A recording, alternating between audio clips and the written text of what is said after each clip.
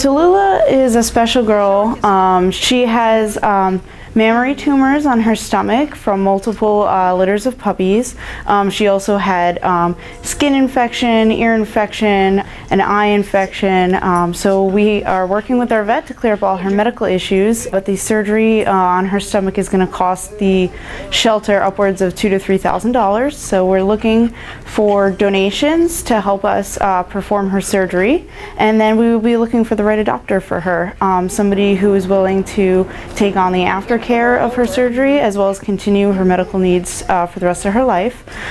She's our vet thinks about 7 to 8 years old. She's very friendly, she likes other dogs, she's great with kids, and she's a really sweet and happy-go-lucky girl. We just definitely need a special adopter for her.